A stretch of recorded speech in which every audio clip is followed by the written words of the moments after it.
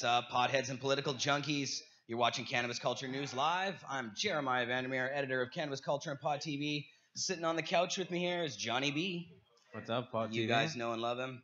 And he's loading up some sort of a bong here. This is a Redbeard piece, is That's it? the Redbeard Swiss Perk. The Swiss Perk. What do you got in there? Fresh frozen 90 micron MLP. Are you hitting it or am I? You're hitting it. Okay. All right. Somehow you pulled off the first hit of the show, but There it is your show, so I mean, there you go. I'll take it. So a little bit of fresh frozen 90 micron, and I think this is my third run. I did a video on that at one point there last week. So it was quite nice to get such a nice pull from the third pull, actually. So, Johnny, explain to people this concept of fresh frozen. What does that mean to the average pot smoker out there who doesn't understand? Okay, so basically I'm getting pretty lazy at trimming, and I really don't want to. So instead of trimming it, I cut it down fresh. I put it directly into the freezer. So what I learned from Bubble Man is actually by throwing that with ice and water, after about 24 hours, I get this most epic fresh frozen bubble hash, which you just tasted, and that was the third run, which is pretty much everybody here always enjoys. I always like to share the love. Goes down super and smooth. I just find it works very well for my conditions and stuff. And like I always say, the fresh frozen for me, the 90 micron takes those vibrations away from my pain. So it's something that I really enjoy and always love to share with you guys here on Pod TV and everybody around here. It's quite nice. It's nice to look at too.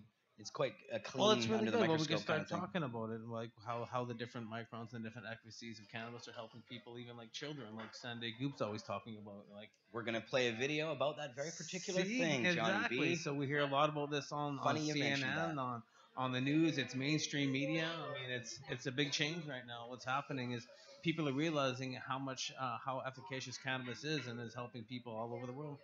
Yeah. Now, John, this idea of extraction is something we're going to be talking about on the show today because I interviewed Kirk Tousaw, cannabis lawyer, this afternoon, and got a chance to talk to him about the Owen Smith case that has happened here in British Columbia. Now, this is the case of a baker who was working for the Cannabis Buyers Club who was making cookies and was arrested for that. Now, that has gone through the court system, and actually Kirk had a big win. Both of the two of Owen Smith and Kirk had a win there. But it's pretty unclear. It's unclear. It's a win, definitely a huge win. But it's still unclear because the government can continue to appeal it and bring it to the Supreme Court. But the key point of the whole thing is 2 out of the 3 judges found on their side.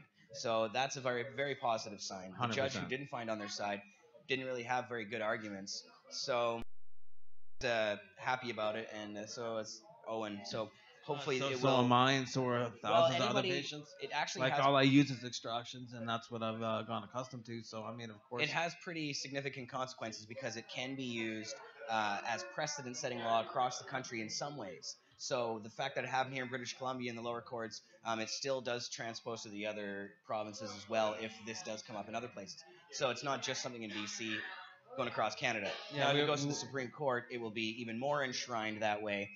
Right now, I won't tell you too much. Kurt gets into all the details in the interview. Perfect, because I like to see that, because I did have a chat with Kurt and Bubbleman there a few days ago about the same subject. So there was some stuff that he was questioning, and let's see if those questions have been answered now. The devil's in the details, and it's always very complex when you're dealing with these court cases. That's when you deal with the courts, right? Yeah.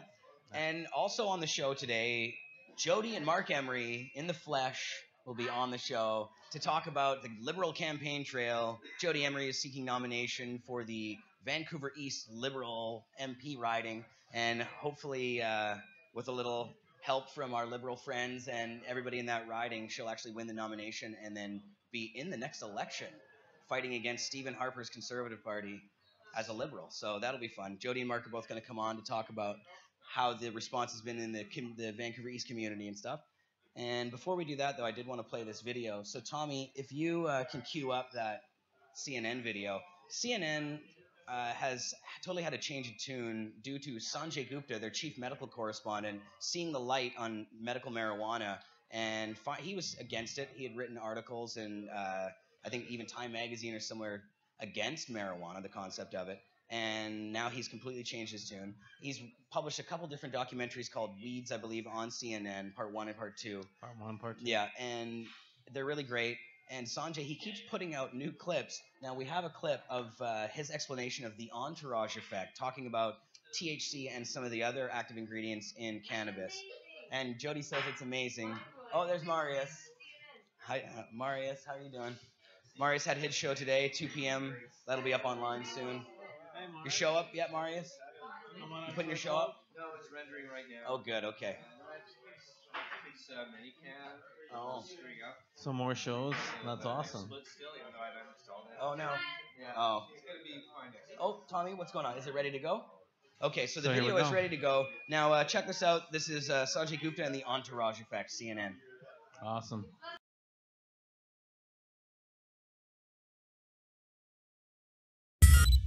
Let's talk about marijuana and your brain. It's a rather complicated process, so let's start off with what's familiar to you.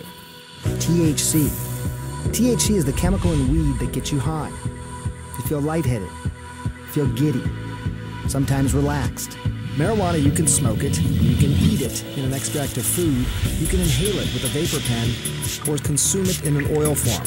It's especially good for little kids who are taking it as a medicine. No matter the method, THC goes through your bloodstream and into your brain. And there, the THC is going to latch onto these special receptors. When they are stimulated, you release dopamine. It sends signals to various nerve cells all around your body and makes the user feel high. Not all cannabis is going to get you stoned. That's because marijuana contains another chemical known as CBD. That's cannabidiol. Marijuana plants that have low THC and high CBD can work really well as a medicine. They can treat things like epilepsy. It works because the CBD chemical can quiet excessive electrical and chemical activity in the brain.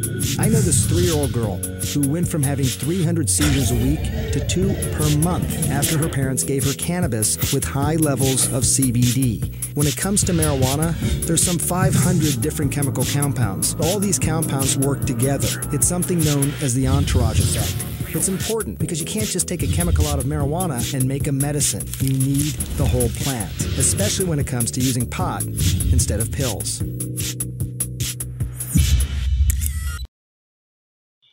Oh, yeah. Well, we should. Yeah, we're back? Exactly. Awesome, we're back. All right. So, So, yeah, I guess Sanjay Gupta is really on board now. Did you notice in that video that he even mentioned it's really good for kids? Like, remarkable that we're hearing a doctor on CNN say cannabis is really good for kids. Like, that's a total switch. Basically, the It's saving propaganda kids' we've been lives. hearing for years, think of the children and everything, has completely been turned on its head. So, I'd love to see them declawed like that. In that. you know what? I think Jodie propaganda. was making some mention about that. So, I mean, it's time for me to get out of here. And That's let right. them get- I'm going to get Johnny B to say goodbye to the couch, and we're bringing Marc and Jodie Emery on. Dun, dun, we need some music. Dun, dun, dun, dun, dun, dun. Thanks, Johnny B. You go first. And never Marc, been this on is the this first couch. time that Marc has been on Cannabis Culture News Live. And I don't know where we're at. I think we're at like 170 episodes now or something, Marc. So we're getting in. You've been gone for a while. I feel so much like Ed McMahon talking to Johnny Carson. Yeah, so great one. Perfect. Hi-yo. Yeah.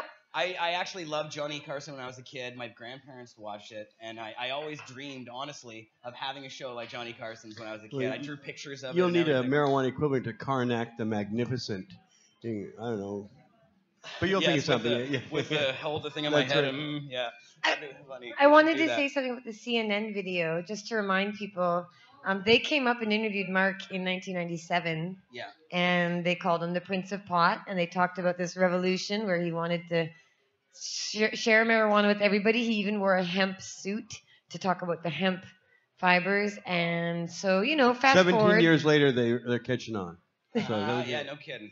Well, Marc, it's great to have you back. It's been crazy since you got back. You guys have been bombarded with media and just doing all kinds of stuff. But you have had a little bit of time to relax now, too, in Vancouver, haven't you? I think I've been very lazy compared to my usual Protestant work ethic.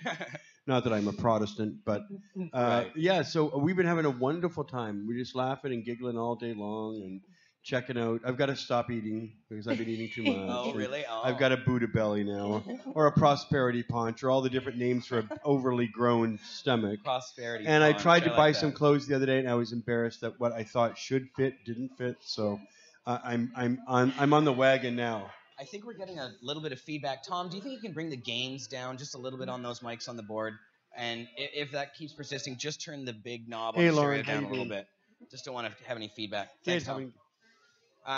Yeah, so you guys have been doing some relaxing, but you've also been doing some work. You've been Campaigning. campaigning for Yeah. the Liberals now. Signed So- up, I think If you there's... call that work, like hundreds of people will come up and fawn all over me no matter where I am in the city. It's true. Saying it's great you're back. It's true. Oh, People this is beeline hard work. for How you. are you? Thank you very much for that. Well, so now, Jodie, let's get into this a little bit with why you're doing this whole liberal thing. Of course, Justin Oh. Trudeau loves loves this marijuana issue. He's on board with our marijuana issue 100%. He has stuff on the front page of the Liberal website. If you click, there's a cannabis issue section even. No, it's what we stand for, and they have Right. 7 things, and one of them is smart on cannabis. Yeah. And, So- of course, we have this Liberal policy paper, which is one of the most comprehensive policy papers I've ever seen on marijuana for any political They want to party. let people grow. They want to get rid of people's records. It's a lot of stuff. So Right. That's terrific. Expunging the records of the 2 million Canadians that have criminal convictions for marijuana possession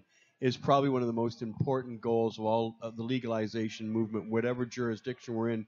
We want all those records expunged so that people can travel again, people can get bonded for jobs. None of that stigma. One of the most important objectives of the legalization movement is not just to end going to jail and being punished, but to end the stigmatization that marijuana use is a vice, that it's something that we need to be ashamed about. Because even Mr. Trudeau uses that occasionally, that, marijuana is a vice, so in order to keep it from doing the most harm, we need to legalize it. Well, Right. that is true for dangerous drugs and like tobacco and alcohol and other things. You do need to legalize it to prevent the harm that criminalization can bring. But with marijuana, it's not the same paradigm. Marijuana is not bad for you. It's not a vice. It's not a moral weakness. It's not a sin. It's not any of those things. It's a Right. good thing. And therefore, we shouldn't be punished with whatever liberal policy gets enacted when Yeah. they finally sell marijuana. I'm not accepting of the idea of punitive taxes because it's a vice, because we're going to cause the healthcare system to have additional costs. Legalizing marijuana is going to save millions and millions of dollars in healthcare costs, in policing costs, in court costs. Legalizing marijuana benefits every sector and every person in society. Yeah.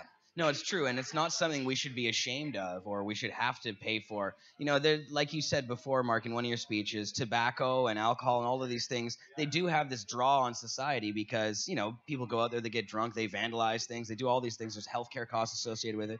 But with marijuana, we don't really have those. And I see why Justin, of course, has to say that as a politician. He can't go completely out on a limb and say, yeah, pot's good for you or anything. Not yet, anyway. Well, that's our job. That's our Our job. job is to create the environment by which he can get elected. Yes. And so the onus is on us to make sure he gets elected so he can make it happen, and then we'll engage him in a debate then on how that should happen. Mhm. But first things first, get the man in power who says he's going to legalize. That's right. And So that means next October 19, 2015 is legalization day, and that's going to be our campaign for the next 14 months.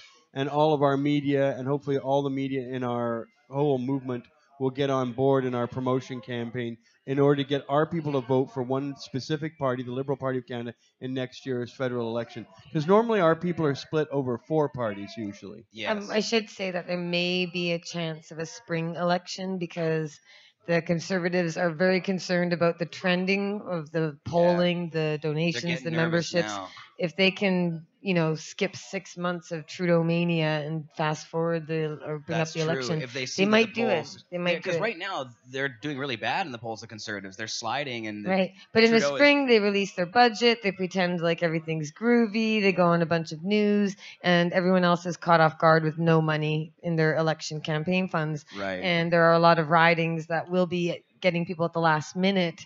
So that's a possibility. It could be next October, but it could be springtime. But either way, we should always be, ready to go. But we'll organize. And on that note, for me and my campaign, Mark and I have been out signing up members to the Liberal Party of Canada because we need people to show support to the Liberals. We sold 40 in the last There's 40 members. 3 times we've gone out. We've so. gone And out. those are 2-year memberships usually. 2 years, 420, 420. Awesome. And we Yes. encourage people to go to liberal.ca and sign up. And what's the most fun about signing up for the party online is that after you sign up, you put your name, your number, you pay the membership fee. It says at the end, "Thank you for joining the Liberal Party. Tell us what issues are important to you and why you joined." And there's a bunch of issues, arts and culture, education, this and that. And one of them is marijuana legalization. And it just Ah. feels so cool to be like, I'm joining an official party of Canada, and they're telling me what the issues are, and I get to let them know that I'm joining because of marijuana legalization. That counts. That means a lot. And if you don't want to join the party, because I understand people have reservations, and I'm sorry to hear that, because it did take me time, but please join the party because, lots of reasons. But the point is... Right. Now, Jodie, you were asked to actually... I was asked to run in the riding, and it took me a while before I joined the party and signed up. And I still haven't finished my nomination paperwork, where you need the members for that. And one thing we found out that was really fascinating when Jodie's filling out her nomination papers, it says, you must agree with the preamble to the Constitution of the Liberal Party of Canada. So, of course, we went out and got the Constitution of the Liberal Party, and we read it, and it's the most remarkable document. It's a beautiful short, document. little, brief thing. Yeah, it's very easy. Everybody should go read it. The preamble to the Constitution of the Liberal Party of Canada, and it is quite an exceptional document. It praises the importance of Canadian government is to protect individual liberty, human rights, and all these really good things that, of course, I immediately agree with, and Jodie immediately agrees with. But I think if people want to see where this party wants to go, where the Liberal Party of Canada wants to go, they should really read that preamble to the Liberal Party of Canada Constitution, because it's a beautiful document. I mean, I was like, wow. I couldn't have written better than this as to what a proper political party is supposed to do. I wonder if this is part of their new thing, or if this has been there for a long time, or because, I mean, I understand that they have this preamble, but often those kinds of things don't get reflected when it really comes down. But the good thing is every candidate has to agree with it. Yeah. So that puts every candidate already on the side of individual freedom, human rights, personal autonomy, and these are all excellent values for a democratic society. So if they require each candidate to believe that, when we're speaking to Liberal Party candidates, we can remind them of the preamble that they must agree by, and our issue perfectly dovetails into the Liberal Party preamble. So I think these are all very good signs for us in the coming future. I'm going to tweet it so I people feel bad can that go. I haven't read it because I felt that too. I actually joined the party without reading it. Yeah, I know I haven't. But then we made sure that I read it and found out what I agreed to. Kind of like you don't want to end up in that South Park episode where you agreed to I just agreed to the terms and conditions without reading it. I actually had to go to the Apple Store. Mark hasn't seen it yet, so one of those cultural things. Yeah. But I had to go to the Apple Store the day after I watched that episode on TV, and I'm getting my phone set up, and he's like, "Can you agree to it?" And I'm like, "Oh my God." Do I want to? I still don't have that phone. I wish the government would just hurry up with their stuff and just send it back to me. Yeah, no, you have to read the fine print these days. Read the fine print. But this fine print is excellent. As a man who got strip searched about 180 times in my prison time, I don't fear loss of any privacy. No kidding. I guess after that, you've kind of been numb to it. You have someone tell you to lift up your bag, squat and talk, show me your asshole every time my wife visits me. Then I'm sorry, sweetheart. You just have a higher threshold for what I don't know why really Jodie needs to give such an inspection. Right. Yes. And so they thought that she was going to be smuggling something to you. No, all inmates go through this. Right. Yeah, all the inmates have to do that. And because I had more visits, I did it more often than others. Right. Was there any attractive prison people? Was it all males, or was it all any females in there or anything? There are female guards, but I considered it really unbecoming to... It's just not right for a prisoner, but it's also not right to be admiring female guards. I mean, I like them as people. Right. As people, I enjoyed conversations with them, and I could even compliment them on their nice hair that day. Mm-hmm. But a lot of inmates will look at female guards kind of in a leering way. Right. And I just thought that's not right. No. I mean, in a way, they should be grateful that there are female guards permitted, to work in the common. So that's because a lot of guys are serving life for drugs, so those are the only women they're ever going to see. Right, exactly. Right, and so I guess I could be sympathetic, sort of, but to me, you just got to treat them as professionals. Women, now maybe that's easy for me to say because my wife visits me all the time. Right. She's gorgeous, awesome looking and loves me. So maybe I don't care to look at other women for 4.5 years, right? Right. But well, being rude or anything like that isn't going to get you anything, no matter what. Well, that's anyway, true too. So. That Yeah, no, I think some people just probably can't help themselves. But yeah, so in the riding, you guys went out and did these things. You went and talked to some people on the street, and you also went into a dispensary as well. Is that what you guys were up to? Yep. Yeah, well, our great day was on Saturday prior, and we went out in Grandview Park, and we Yeah. signed up 12 members, and it was leisurely and sunny. And you had your We had an setup. that's- awesome that was time. Yeah, behind it's us that here. picture there. No, that was Yeah. a Saturday. And then we went out. Wait, was it Saturday? I can't even keep track of time anymore. It's a blur. And then we went out yesterday. Was that yesterday? Oh Yeah. man, So yeah. it's such a To the okay. dispensary. Yeah, we went out to first to Broadway and Commercial, which was mostly just a visibility thing to have the table out and a few people. We did actually talk to quite a few people, so it was a good one. And then we went and had lunch at Prospect Point out at Stanley Park, where we've never been before. And then we went back out to the riding to the Pain Management Society, Vancouver Pain Management Society. That was really good. We And- signed up 15 people there, Yeah. and they have a high likelihood of attending the nomination Yeah. meeting and an incentive.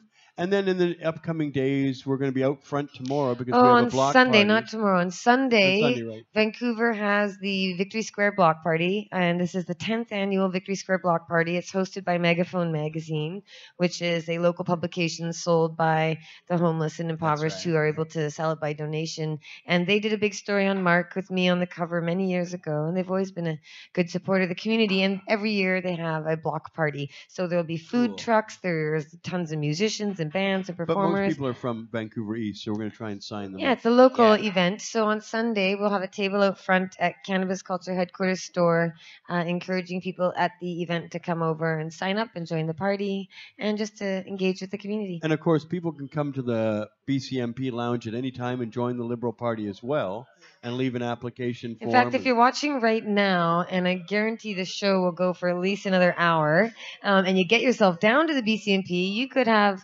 Marc Emery himself give you your Liberal Party membership if you're or so autograph inclined. your breasts if you prefer. Anything goes, almost. So, yeah, of course, you guys can sign up at 307 West Hastings here. We have the stacks of them at the desks. But how was the response when you guys were out there? What did people Oh, think? great. It's awesome fun. I mean, Yeah. everybody's positive.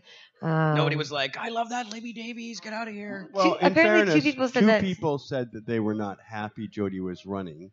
Yeah. And- But also other Libby Davies supporters said, no, we like her. She's had a great run, but it's time for something new and different. I just feel like I want to change. I Well, don't Libby know. Davies has She's one wonderful. big problem: Thomas Mulcair. Right. I mean, if Libby Davies were able to talk like she used to talk and advocate legalization, Jodie wouldn't run. Right. No, But, for sure. but right because now, Thomas Mulcair is whipped every member of the NDP caucus into silence on the issue. on any Yeah. issue, they're Then- not allowed to then talk I- about then it. We're that- not even allowed to mention it. Anything, Right, really. because the theory is that it dovetails into the Liberal campaign if you talk about legalization. Right. Well, that's politicizing to an extremely Yeah. unsavory degree. Yes. A very vital issue Yes. to And it millions of means people. the continued arrest of marijuana users. That's what Yeah. it means. It means it that does. people will keep getting arrested. Or there'll So still I be some can't sort of abide by that. penalty. That's why we have to support Mulcair's falling Trudeau. on the side of the chiefs of police and Stephen Harper even these days with the type because they're even putting forward this idea of decriminalization, which is just fining people, Yeah, which yeah. actually leads to things like David talks about net widening, where more people might end up being arrested even. Right. And Yeah. once it's legal under federal law, like it will be with the Liberals, people won't get arrested. And that's very, Right. very important. That should be That's the number why one step. And then Election we'll get all day the is stores. legalization day. And Just show up. other news. I thought there was other exciting news. Mark and I have a very ambitious schedule up ahead.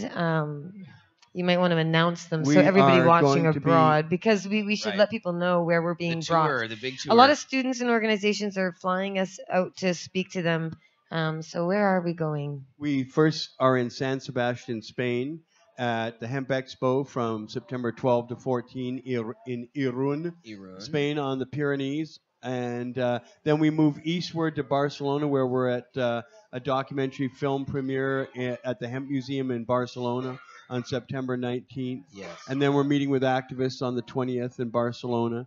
And then we fly to Ireland, and I'm speaking at the Dublin University on September 23rd, Galway University on the 24th, Cork University on the 25th of September. And then Jodie and I are touring the Tinsale, Kilkenny, and Dingle areas of Ireland before we There's a take place off called for, Dingle. Dingle. for I like Glasgow that. Dingle. on September 30th, and then London, England on the 1st and 2nd of October. Wow. And then we're in Vienna from the 15th to the 18th speaking, and then Prague around the 20th, 21st of October, and Budapest 22nd and 23rd of October. And The so European invasion. Students of Sensible Drug Policy Ireland, they have and a then poster Amsterdam out. and Paris in November. Oh man. The Ireland Nonstop.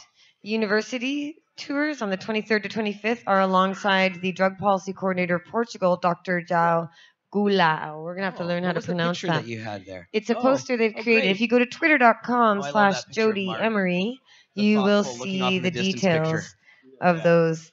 And yeah, so that's really exciting because Mark has never really been able to travel, and people around the world are begging for help, begging for us to come help them end marijuana prohibition everywhere around the world. Right. And since it's obviously happening in America, and it's going to happen in Canada when we elect the Liberals, the rest of the world does need saving. And the way I see it, when I always talked about cannabis prohibition being a cancer that starts in America and spreads around the world, causing suffering everywhere. You have to you have to get rid of cancer at the source. You can't end it off everywhere else. You have to go to the source and cut out those tumors. And I really think, you visualize Colorado right there in the heart of America, and it couldn't just be a one-off. You had, you had to take rid out of those 2 tumors, get rid of them, toss them out. And now we're seeing the rest of it falling. Like, it's just that had to happen. I remember at Hemp Fest, which I'm sad we didn't get to go to. We love Seattle Hemp Fest. They're amazing. But I remember speaking at Hemp Fest the year before the vote in 2012.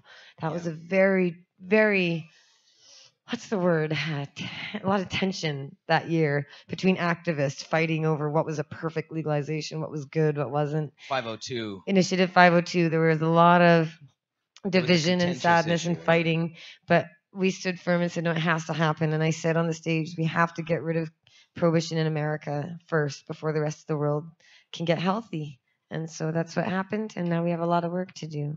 Right. Now, we know, of course, in Canada that we have a political party who's really going for it now, and if we support them, we have a very good chance of this. But what will your advice be to people in other countries about how to actually make legalization happen? How do we do that in other places?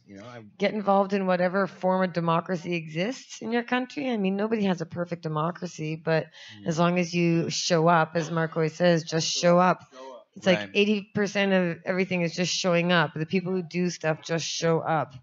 Right. And you just have to show up and fill in that blank. If you just showed up at voter day, what would happen if you just showed up at that rally, if you just made an appointment to talk to your member of parliament, if you just sent a letter to the editor of the newspaper, if you just went to the gallery of your parliament, you just show up and hold a sign on the street. If you just showed up and hold a sign on the street, if you just show up, things happen. Opportunity is created. And you will inspire others and meet others if you just show up. It's true. But if you stay home or stay behind a computer or not pay attention or are having too much fun getting high and you don't show up, then things aren't going to happen. And it starts with every single one of us. So when I say it starts with you, right? Because what did you do in the last week? Did you do anything, right? And I'm cynical. I don't believe we need another website. I don't believe we need another chat group or another Facebook page. We don't need any of that. We need people to start showing up physically, not virtually, but physically in the places where the people who make decisions will see you and hear you, and where you can network with other similar-minded people who want to do action. Yes. To actually do physical things. Activism is about getting active. It's just like you see it in Vancouver with the bike groups or bike lobbyists, even in other cities. How do these bike groups get so powerful? How do they get so influential? They get bike lanes, they get all this stuff. It's because they show up at those meetings. They show up. They're active. They show up. That's how all the big movers and shakers, you have to mobilize. It's true. And that's why it seems almost contrary that somehow the places where there's the most oppression, the activists, they do try and show up because it's tough for them, but they need more numbers. You need the numbers. You need more and more people to show up. Yeah, it's true. That having been said, we are en route to an overwhelming victory worldwide. It's only going to be another 10 years before the entire prohibition of marijuana is swept away around the world.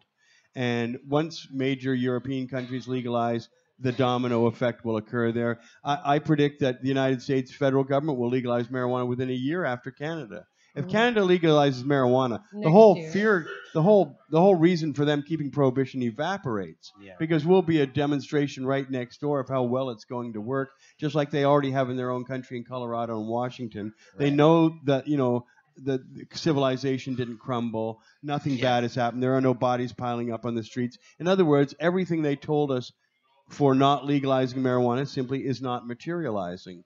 And therefore, they'll be revealed as the frauds they always have been. And the people will acknowledge that and continue to want further advancement in towards legalization. I think that's when so, Obama, 2014 is right now. Yeah. And that's when the District of Columbia, Washington, D.C., is going to vote on legalization along with Alaska and Oregon. So this year, we're going to have hopefully 5 legal states. And then next year, we legalize it in Canada.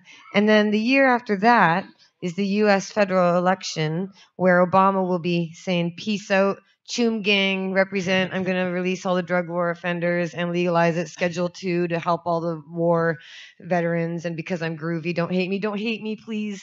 Let's make it legal, bye. And that's how Obama will leave. That's what I see. That's what I picture. Because Mark is right when he says, look, Canada legalized it.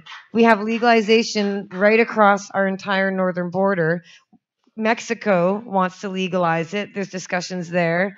And then you even have in England, the other big brother state, they have the health minister, I think, just said they need to start legalizing or decriminalizing drugs for the health of the community. So, change is happening because it's inevitable. But unfortunately, the trade-off is you got to work with the man. Because the man is the man. He runs everything. The man is the government. The man is the system. And they run everything. And sometimes it's a little uncomfortable when the man starts to want to work with you. Obviously, you are going to be distrustful. Obviously, you've been oppressed by the man. Obviously, you don't trust them still, but they're the ones who have to legalize it. We have to work with them. So the best thing to do is to hold your nose, shake their hand, give them a smile, and work with them and get your ideas into their head because they're the ones who are the movers and shakers and policymakers, as I call them.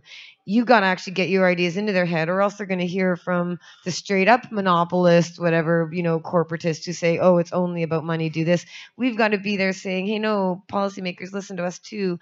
But they're not going to listen to you if you say, screw you, government. We hate you. We don't trust you. You're evil. We can call them that. But when it comes to marijuana legalization, you cannot condemn them and say you won't work with them because they're the ones who are going to make the laws. So if you want to make it your way, if you want your vision to be included, you got to go and work with them. And it's kind of like you can't say, hey, screw you, I hate you. And then you think they're going to come and say, by the way, we'd love your advice and input. Yeah. That's not going to happen. No. So that's why you've got to be like, thank you for seeing the light. You're so wise. You're so open-minded. It was wonderful of you on your own brilliance to come around. I'm so honored that you're even standing next to me. Would you take my idea? It's a little idea, but take. And then they will be gracious in return. Being so persuasive. More flies with honey than vinegar, as Mark's dad always said. But why would you? And then I asked him, why would you want flies? But yeah. But in the case of the man, we do need the flies. Yeah, okay. Yeah? I would like to comment that since I haven't seen Jodie speak publicly for nearly 5 years, I would say she's come along quite well as a speaker. Oh, Are we agreed on that? No kidding. Yeah. So he's basically saying, I've done enough. It's his turn to talk. Yeah, Jodie's been very sharpened. And it's been crazy, Mark, to see her develop because she reminds me so much of you. I think, obviously, your guys' long 7-hour talks every day when she comes to visit. Maybe. Yeah. She doesn't remind me of me at all. No. I think she has a lot of you. When we were on Toronto Media, I would stop and listen to her and watch, and then I would notice that she's got a very practiced, slick, I'm no fun. totally encyclopedic delivery type of thing, right? I wouldn't sell yourself too short there. Yeah, I know. You're Mr. Encyclopedia. I like to make irreverent fun. There's a stand-up comedian in me dying to get out. That's true. Plus, I'm always trying to send a little bit of special stuff out there for the women in the audience. I want them to think he's a cheeky, daring little rebel, type of thing. I know. So, I was thinking. I was actually thinking this morning. I thought if I told Mark he's not allowed to make any jokes today that relate to sex, there would be no jokes at all. Yeah, he wouldn't be any fun to be with at all. Yeah. No, I don't have my boo. No, it's funny. You mentioned in some of your co-interviews that you thought you're joking around and stuff. You were watching Jodie and commenting on how straight and serious she was. But it's true though. I think you guys have kind of this good cop bad cop thing going on. And I'm never sure who's the good cop. If they bad don't- cop. Oh no, she's the good cop. I'm the one that says, "Let me smoke 15 joints with your 12-year-old." No, if they don't like Oh, me, Lord. they can like you, and if they don't like you, they can like me. So there's two Emrys. You can take your pick. By the way, I wanted to bring that up. I said at the park event Yeah. that I was up to smoking 15 joints a day. And a couple of media criticized me for that. They made poll quotes in the paper poll of it. And one of the reasons I said that is because imagine if I had just gotten back from where never having anything for 4.5 years and I had 15 beer. Yeah. You would know I'd had 15 beer. I would be drunk, flat on my ass, obnoxious, puking out. If I'd had 15 oxycodone, if I'd had 15 hits of methamphetamine, if I'd Coffee. had 15 glasses of wine or 15 shots, no matter 15 of anything psychoactive would make me disabled, obnoxious, and puking and ill and possibly dead. Yes. My point was after 15 joints, you don't even know I've smoked them. No. You So there don't you even go. know I've smoked them. I'm telling you I've smoked 15 joints, but because I'm coherent, you never think that I've done that, right? Right. That's my point. You can smoke 15 joints and nothing bad is going to happen. You can't do 15 of anything else. No, and that's not say drug that. abuse. So that's, But yeah. the press likes to pretend that it is drug abuse because the idea of 15 joints sounds so You're crazy the or something prince to of them. but- pot. Yeah. If you weren't smoking that much pot, then it'd be a disappointment for them. In fact, in Windsor, I can't tell you how many. Mark would be speaking, and the press people keep coming up to me on the side and going, "Do you know if he's gonna smoke his first joint like here today now? Like we don't want to miss it, but we gotta go. But if he's gonna do it, we're gonna stay. Like I'm not getting so many of them. And I'm like, and I'm looking at him, and I know he said that he was gonna wait until that night and it would be fine. And so I'm like, no, he said he's gonna wait till tonight. I promise you, he's not gonna. You told, yeah, you did because you said you weren't gonna smoke at the press conference. There's no need. But anyway, point being, all the media after about 2 hours finally peter away. The last journalist goes away, and then Mark goes, "Has anybody got a joint?" and lights it up. So this is the only journalist that was there to cover it, really. I think Jeremiah Vandermeer of I was, Cannabis yeah. Culture My 3 exclusive. tokes. Yeah. I went from 3 tokes in the first 12 hours to like 15 joints by day 3. It was so easy. So We did get some epic photos of you lighting that joint too. Now, Mark, have you been hitting any extracts since you've been back? We're gonna bring Kirk Tousaw. I have an interview with him about the extracts case, but dabbing, are you at all? And that's a great thing, and it's very interesting that we've got these subcultures within our bigger culture that kind of are striking out on their own with dab bars Yes. and their own little 710. numbers, July 10th and 710 and stuff like that. And it reminds me of that Monty Python scene, though, in The Life of Brian, where they call them splitters. Splitters, said it, going off on your own sect and doing your own thing, right? Hey, but you know what's interesting about you and your little impact with the movement is that oil and dabs and concentrates and all the oils, the kids, all of that is this new marijuana industry. I mean, building up off the old traditional hash method. But you got out of prison. Your sentence ended on July 9th, and you got released into custody of a shittier prison. But still, you got released from the federal government's prison on 710. Yeah, Which is right. the number of the new age of the marijuana world, Yeah. which is being turned into CNN videos after they interviewed you and said CNN interviews Canada's Prince of Pot. And then now they're putting out videos saying with animated children. Well, that's eating a bit cannabis. roundabout there. It's Joe. neat. It's neat. I'm just saying. And that Great to see my wife is proud of me. Yes. Yeah. Okay. Well, it is true. It's a though. cool it's kind of, story. it's just so ironic and shocking that it is surreal. Really, It's a The little story weird. itself I'm is- sorry. It's a little it's- weird. for the movies, Colorado should be in the pictures. got Anyway, money the question from was, him have I too, dabbed? even. No. Right. I'm nervous about all pot foods and all pot, and this is a lesson to all of us because a lot of times I get given things, and I remember last time I went to Calgary back in 2009, somebody made some brownies and they gave them to me, and I ate one, and I'm eating away, and it's very crunchy, and I said, "Boy, this is really crunchy." I said, "How did you make this brownie?" And she said, "Well, I made up the brownie batter, and then I had a big bunch of hash, so I threw it in." And I said, "Oh, really?" Oh no. Because that must be what I'm chewing then. Yeah. And so 45 minutes later, I'm on all fours. I'm sweating horribly, profusely. I feel terrible as I'm vomiting. And I've got to give a speech, right? And I People thought, paid money to go to a yeah, barbecue and it with was Marc Emery that disaster. night. So And- I And he's there. They can all see him in the parking lot as they arrive. And I'm just like, I'm And not only that, sorry. at a wedding long ago, mine as it turns out, but my first one before Jodie. But back in 1999, we had 4 fabulous cakes that were dosed with cannabis, Yeah. and everybody had a very strong and probably negative reaction. They did not from know. it, and they didn't It know. was pot. There was They no, didn't know. There Yeah, was so no sign, even apparently. Marijuana Man All the Greg straights. had an abysmal experience throwing up all night in a forest, No. passing out, and then waking up in it all. And I mean, and that was one of many. So I'm just not a Breaking on through to the other concentrate side. or pot food kind of guy. No, I'm really not either. There's a few exceptions to that. Usually it just knocks me on my ass and puts me to sleep. But on this show, I will often eat an entire bag of popcorn because Med Mark brings it on the show. And usually by the end of the show, I can't even function. I'm barely No, it's speaking quite- properly. It's funny. Those but are like the 5-hour shows. Yeah, we go- there's- Time perception changes. yeah, it's supposed to be a 1-hour show, but it usually goes But 3 hours. if it works for others, it sounds wonderful because Yeah. it's always great to see new developments. I mean, first there was the glass pipe, thing that happened around the year 2000. We went from plastic, acrylic pipes to glass, those and old now Chills glass bombs and dominates. stuff. And then we added vaporizers, and now we've got vape pens, and Yeah. now we've got sublimators, oil rigs. yeah. All the rigs are really. So- now, I mean, And all of it glass which tells you floors are that, like- that the cannabis consumer is willing to spend billions and billions of dollars collectively on new material, new pots, new extracts, new devices, new But culture. it's like anything. It's like video game kids. They'll pay hundreds of dollars per game, and they got Yeah. stacks, and every system and each unit costs $200, $300, $500, whatever. It's people who are into biking, like I've mentioned, bikers before. They can be really into that.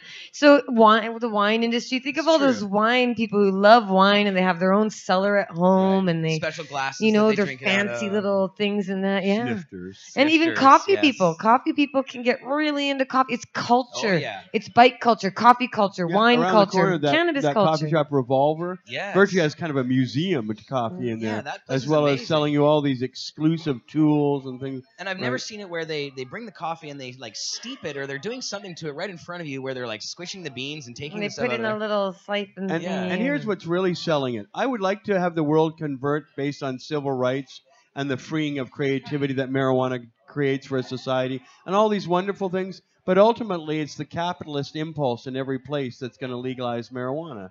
Because look at the money we're seeing. Look at the amount of money being invested, the amount of money our people are willing to spend, Yeah. the amount of money governments are willing to collect. It's all about money, but it's also really all about capitalism. Pot people want to make money off this. All And humans nobody want wants money. to be left out. Everybody I've met, nobody wants to be left out of this new legal pot economy Yeah. that's coming. Everybody wants a piece of the action. There's a lot of money and to that be made. shows that deep down we're all capitalists. Everybody has to Right. be. If you don't want to earn Yeah. money, then you're free to not want to. But everybody wants money. Everybody wants to earn money, and you have to earn it through your labor, so your thoughts, or your whatever you can do. And unfortunately, it seems a lot of thieves and rip-off artists and government and Wall Street, they manage to make a lot of money unfairly, Yeah. and decent people are getting screwed over, and it's hard to earn income for your work. I think But it's- everybody I don't wants think decent money. people are going to get screwed over. In the long run, decent people are going to find a place in our in the marijuana economy. Oh, I think so too. I mean, in Well, the because general once we break overall down- economy, I'm see, talking right now big. it's a monopoly. That's really what it is. There are people making money on marijuana now. It's just the wrong people. We just need to smash that damn government. It's whatever it is, the gangs and whoever there. Somehow they have this monopoly. Although, Mark, I don't know if you've seen any of the recent articles that have been coming out about the relationship between the Sinaloa cartel and the U.S. government. And Right. The for 10 U.S. years, government protected and collaborated with Sinaloa cartel to eliminate the other cartels, Yes. figuring that somehow that would reduce the amount of violence, right? Right, that's what they but, say But that's anyways. what they tried to do in Iraq with Sunni and Shiite, and now we see what the result of that is in Iraq. Total chaos and disorder, mad, crazed, revolutionary armies substantially created by U.S. foreign policy. So. Exactly. War. What is it good for? Absolutely nothing but the profits of the war industry. That's right. Right. On Yeah. our dime, by the way. Remember, every bomb is paid by taxpayers. Right. That's not as catchy as the original tune, but it's close. It's that long. just a it's just a sentence. I was. Anyway, yeah. Thank you guys so much for coming on. I really You appreciate it. It laughing was at totally me. awesome. Now, you guys are going to be doing more of these liberal events before you leave. Sunday before Spain? at Victory Square Park for sure. And then probably We'll try and do Tuesday and another Thursday, Main Street, and then Hastings Something Street. or other. Stay Okay. tuned on my Twitter Well, we for the will make locations. sure, yes, and also at jodieemery.ca, we will make sure that we have all of your appearances in the calendar. If anybody out there wants to be my jodieemery.ca lackey and help post content and stuff, we really do need help. We have do. a lot They're going not If you on. want to Lackey. volunteer You're for not Jodie's lackey. campaign, I do not Sorry, believe love you call key. people that. Slaves. love key member of the team. Love You know, key, I yeah. love for a key member of the team. Minions. Just shortened. Yeah. Well, no, it's true. If you guys want to be part of this cannabis culture army, please get in touch with us. Come down to 307 West Hastings or contact me at jeremiah@cannabisculture.com. And we'd love to have you volunteer for Jodie's campaign or for anything related Oh, to and marijuana here in Canada. on Tuesday nights, of course, we do have jam night here at the BCMP. And typically we do donate money to different groups and charities each night from the proceeds of people coming in. And I would like people to know that Mark and I should probably be here. We should be here for the last jam night before we go. Can you believe it? We're gone in 10 days, I will 9 days. have some bass guitar numbers ready. He just Nice. downloaded Guitar Tuner app, so he'll be guitar tuning, bass tuning his excellent. bass once we get around sometime. But just to let you know, I'm going to be playing naked, though, to add a spice to it. Oh, good. Sorry, And- what? naked. Now, Mark, how do you, I thought you had a delayed reaction to that. how do you like the new bass? Have you been playing a lot? No, I've just got a tuner application down. So the new bass that you guys were wonderful enough to give me, my Fender bass there, I will be bringing it to Jam Night Tuesday. Excellent. And I'm hoping somebody knows how to do Jumpin' Jack Flash Oh, there or you go. or any number of my classic rock tunes. But Oh, these guys are pros. They should be able to pick it up. What about White Room? White Room by Cream. I Oh, yeah, love there that. you go. That's a good tune. I listened to it in high school when I was discovering that music can sound even better through the help of something or other, you know, and it was like, White Room is amazing. or even Sunshine of Your Love, I played that too. Yeah. Cool. Stormy Monday, I'm on it. Okay, good. Wow, he's ready to go. Yeah, if you make a list. Come down we and can see the give it Prince to of him. Pot rocking out. It felt good. It felt good to have that bass guitar in my hand on jam night. That I immediately felt comfortable and thought, oh man, I got to do this all the time. Yeah. Well, now you can. And a woman actually said I looked very cool and masculine and collected in that photograph. I thought, all right, I'm sold. I'm sold on this rock and roll business. Yes. That's what it's always all about in rock and roll. Well, thanks guys for coming on. It's fantastic. I did say that Jodie was the only woman who could throw underwear at me on stage, though. I will not be doing that. That's at home. Excellent. Well, now I guess, we'll make sure to keep everybody in touch with what you guys are up to. And you can always follow Jodie on her Twitter feed. Yeah. Ton of stuff on your I'm Twitter usually feed. more active than I have been lately. I've kind of been distracted. You got to have some fun with your recently Reacquainted. released Yeah, I was husband. kind of cranky about, you know, all the. It was great doing all the media and everything, but it took us about a week before we finally settled down. Mark has been out for 2 weeks and 2 weeks and 2 days, maybe. Wow. 2 weeks and 2 days. That's it. Wow. We should go buy Seems like some a lot has clothes happened. too. We need some. This is the same outfit. Looks great. I like wearing the same clothes. You just wash them every day and then you wear them the next day. Yeah, my closet has a lot of the same pairs of clothing in it, like all the same pairs of jeans, all the bunch of same coats. We do need to get stuff. We have to go get Simple. cat food and we have to go to the bank. We have chores to do. That man over there with the vaporizer is wasting a lot of his vapor. Oh no. It's yeah. Your vapor bag is Stop done. it! Stop Your it! vapor bag is No, done. that guy. Yeah, I Guy know. behind Over you. by the window. Yeah, it's all filled. It's good. Yeah. All right. Helping out the crowd here at He 307 needs West a Hastings. giant king size one of those bags. Yes. We did a 30-foot bag at the Prairie Medicinal Harvest Cup last year. It was huge. It went across the whole room. That Oh was my fun. goodness. All right, guys. I well, guess thank we you should so get much. off your couch. Yeah, we're gonna play. We're gonna actually play. Well, you don't have to get out, but we're gonna play. Thomas is gonna play a video for us. Now, this is maybe I should ask you guys what you think about this whole thing. We did talk a little bit about extracts here, but Kirk's and Owen Smith's case about the edibles. I mean, obviously, it's not for us, but a lot of people use this as their medication, and it seems completely crazy that we haven't been able to do that. The laws actually were much harsher for extracting hash or doing anything that like making cookies or all of that stuff.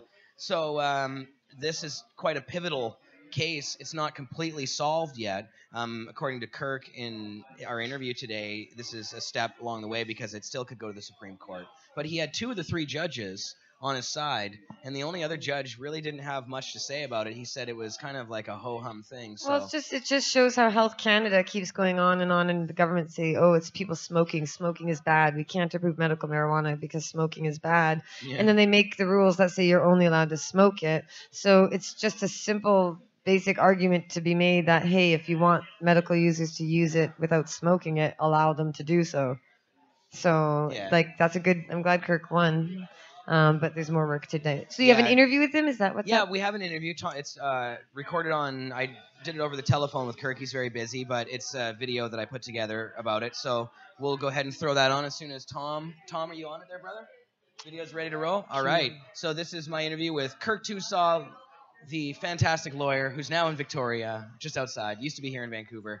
And he's got info. If anybody out there is having issues with cannabis across the country, in particular extract or edible issues after this case, please contact Kirk with any information, and he gives you the information. I believe the website is TousawLaw.ca. Tousaw is like TOUSAW. That's right, and it's Kirk Tousaw on Twitter as well, at Kirk Tousaw. So there you are. All right, Thomas, throw the switch.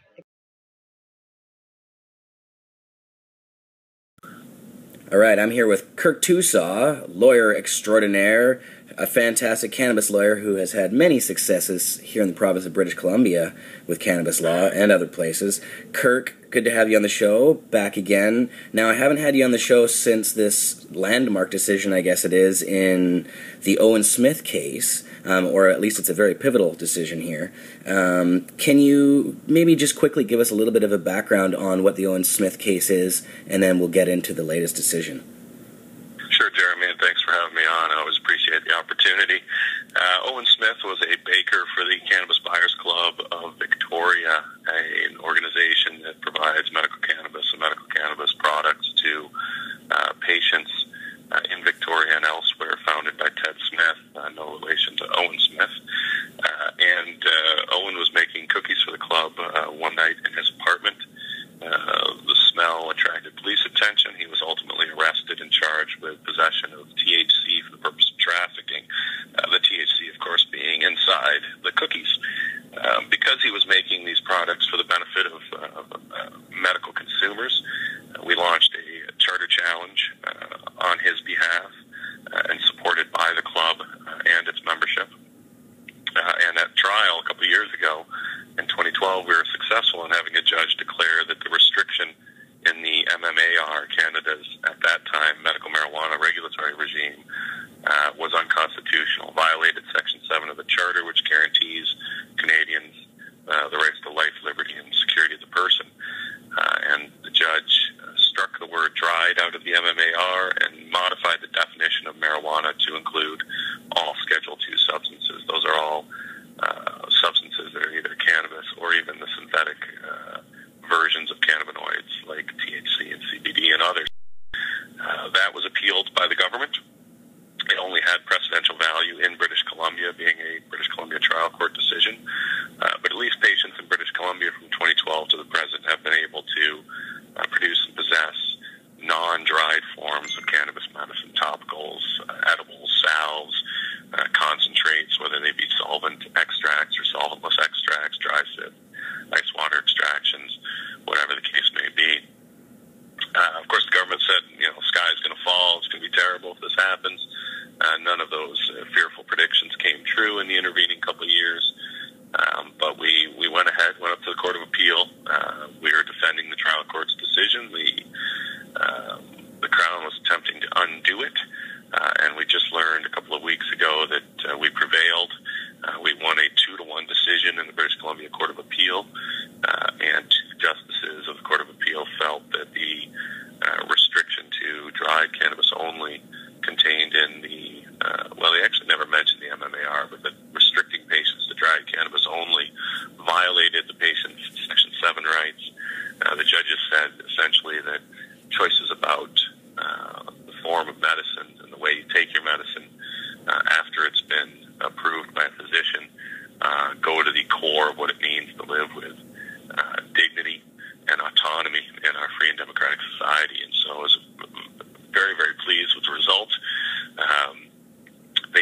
the Court of Appeal did modify the remedy imposed by the trial judge. They said that he should not have altered the definition of marijuana, that that's too close to legislating, and that instead he should have sent it back to the government to fix the problem. Now, of course, he did that. He did give the government time to fix the problem. They didn't bother to do anything in the time allotted to them, or really since 2012. And in fact, they passed a new regulatory system, the MMPR, the commercial medical marijuana scheme that's currently in place, that again instituted a restriction to dried marijuana only, both for producers and for patients. So, I don't have a ton of confidence, obviously, in the government getting it right this time after 14 years of bumbling and stumbling through this program, but ball's back in their court. We know that the charter protects the rights of patients to medicate with cannabis in the form that they find most appropriate for their particular symptom or condition. There was a dissent. The dissenting judge would have not allowed my client to even make his constitutional arguments because my client wasn't part of the medical marijuana system and wasn't a patient himself. That's an issue called standing. I happen to think that the dissenting judge is simply wrong on the law, and I think the Supreme Court of Canada jurisprudence is quite clear that you get to raise the unconstitutionality of a law or a regulation, even if it doesn't affect you personally, because if a law is unconstitutional as to one person, then it's unconstitutional as to everybody. With a dissent, what that really means is that the Crown has an opportunity to go to the Supreme Court of Canada. They've got to make that decision sometime in the next couple of weeks. I don't know what it's going to be, but we're certainly waiting to see what the next step in this litigation is going to be. So as it stands now, Kirk, we're basically just waiting. But does this mean in the interim that patients are actually allowed to use extracts? Well, it's an interesting, and really we're breaking new ground in this scenario because the trial judge's decision was effective. Patients that were qualified under the MMAR and their designated producers in British Columbia have been able to produce and possess extracts, concentrates, and edibles as long as they're in conformity otherwise with the terms of their license for the last couple of years. That remedy was modified, but the modification of the remedy was suspended for a year. So my own view is, after thinking about it for a while, is that at least in British Columbia, the status quo remains. If you were an MMAR patient or designated producer, you're entitled to continue on as you have been producing and possessing other forms of marijuana other than dried marijuana. If you're protected by the injunction handed down in the Allard case. If you're an MMPR customer of a licensed producer, of course, licensed producers are not entitled to make these derivative products currently. But the patients ought to be able to produce them and possess them at home, for example. So you can make your own cookies or teas or things of that nature. And, of course, anybody that's making derivative products, you need to have a pretty good knowledge base before you step into it, because it's fairly easy to make cookies that are a little too strong, and you might have some unwelcome side effects if you consume too much cannabis edibly.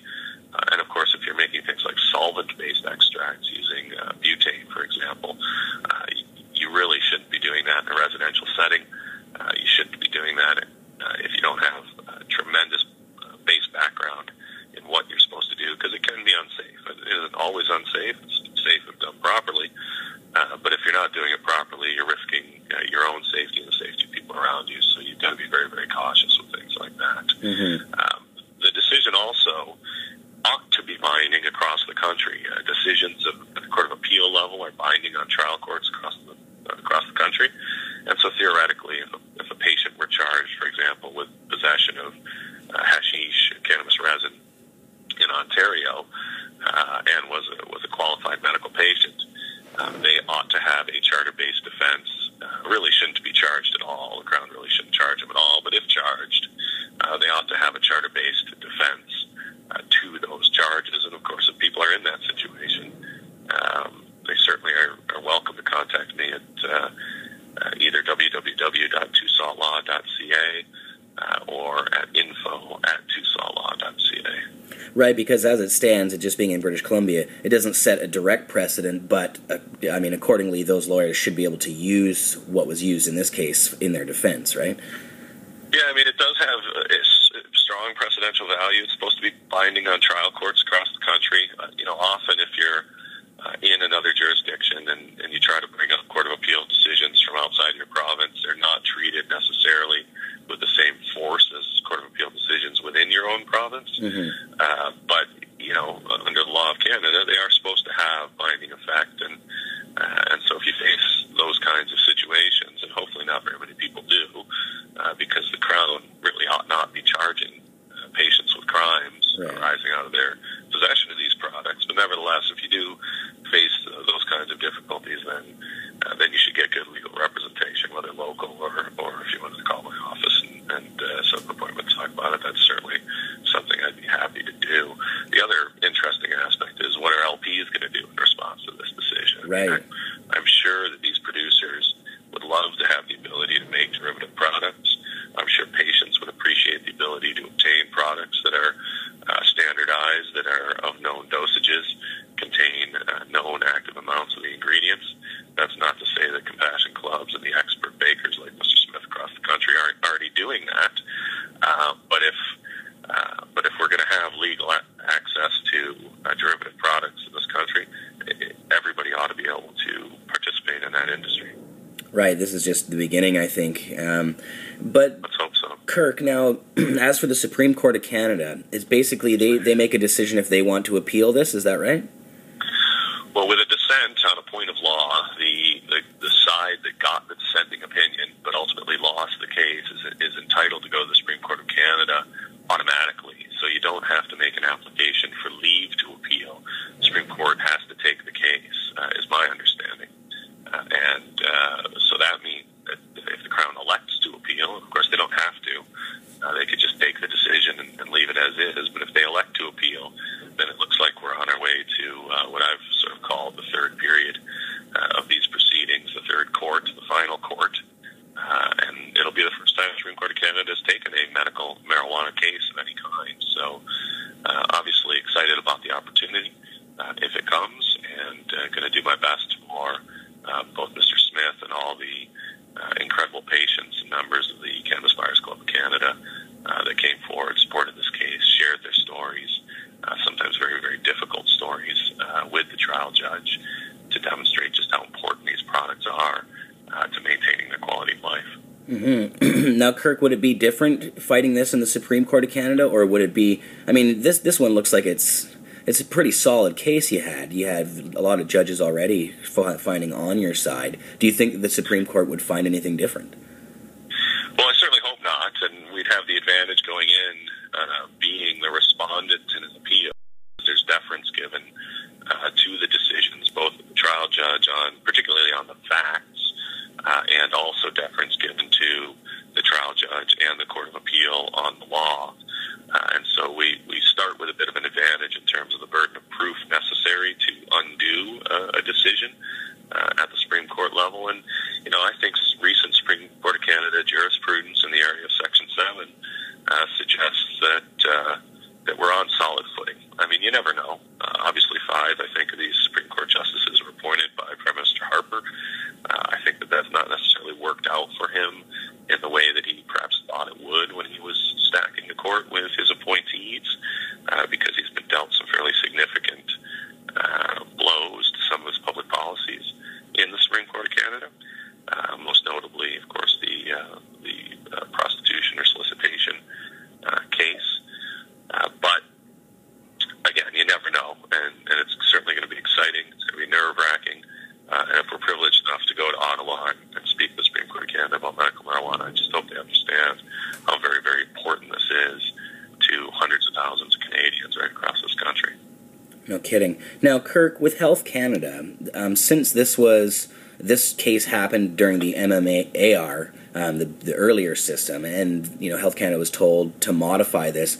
Now they have modified their system with the new MMPR system, but it didn't actually, as you said, address this extracts issue. Does that mean Health Canada is going to have to go and do some more modifications here? I mean, what exactly does that mean for Health Canada? Well, the ball's in their court. I mean, the Court of Appeal has said, government, we're going to give you a year to respond legislatively. That's a long time, obviously.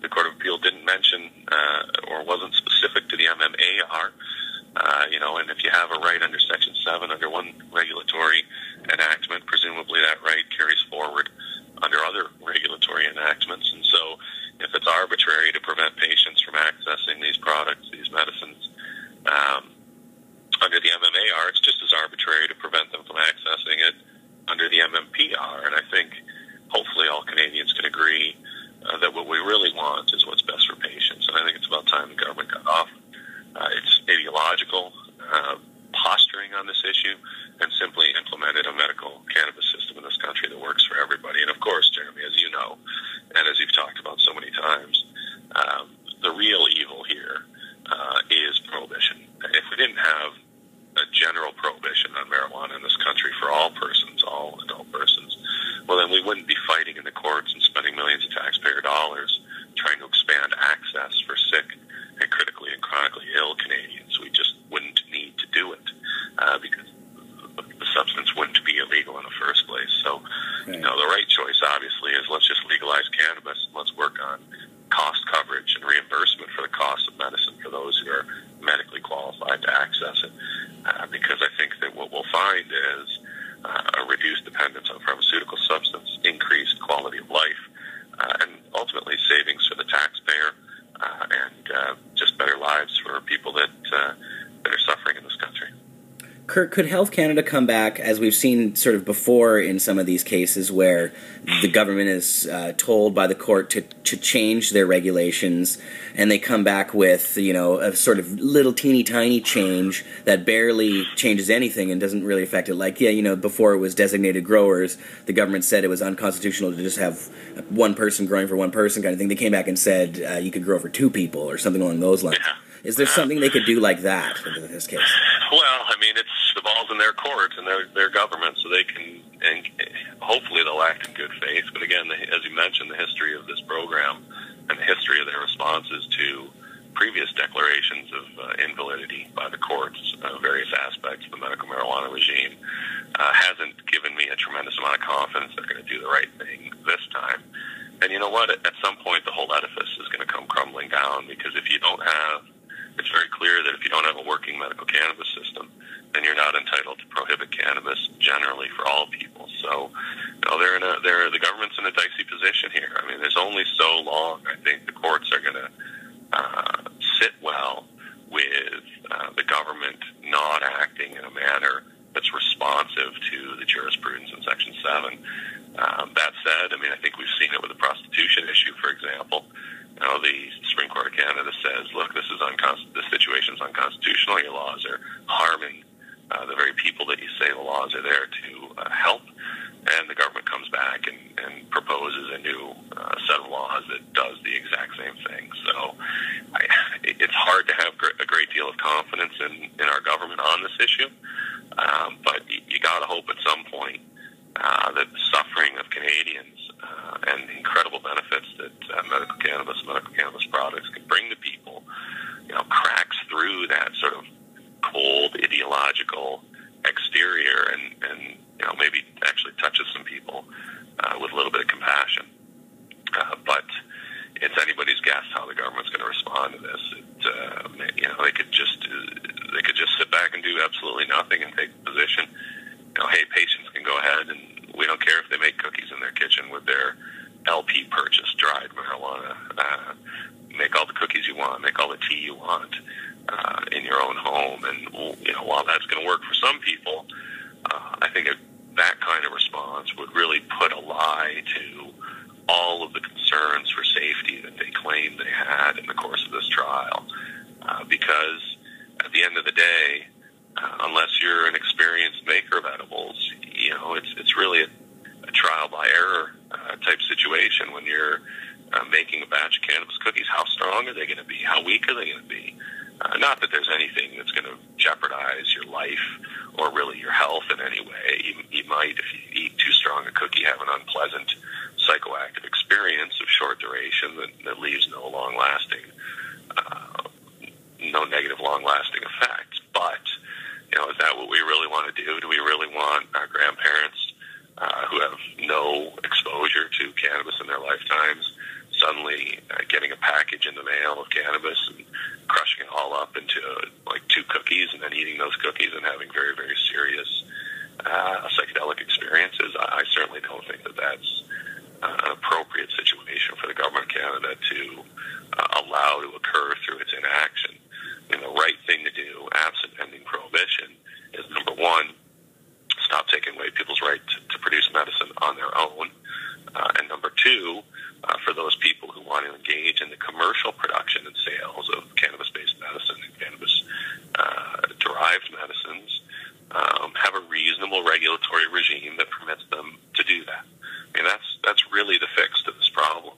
And it's a relatively simple fix that the government can implement simply by modifying the MMPR in a couple of ways. Kirk, could this lead to something larger than just the medical marijuana side of things? I'm thinking of the Hitzig case, where at the time the court struck down several parts of the new MMAR and basically told the government that it until they had fixed the medical program, all of those laws were unconstitutional. Could there be a similarity in this case where extracts themselves, because there isn't a way to get them some way legally in a good way from the government, the laws themselves become unconstitutional for everybody? Well, certainly that's the jurisprudence arising out of Parker and Hitzig, that if you don't have a working medical cannabis exemption scheme, you're not entitled to prohibit cannabis generally. Unfortunately, in sort of recent times, the remedies that the courts have imposed for unconstitutionality have been very limited remedies. Declarations of invalidity of the restriction to dried marijuana, for example, and not a complete striking down of the Controlled Drugs and Substances Act, despite the fact that my clients have instructed me, and on their behalf, I've sought to have the entire CDSA declared to be unconstitutional. I know other lawyers have done the same thing, and I know other self-represented people have done the same thing. The courts seem, at this juncture, to be reluctant to impose that kind of sweeping remedy.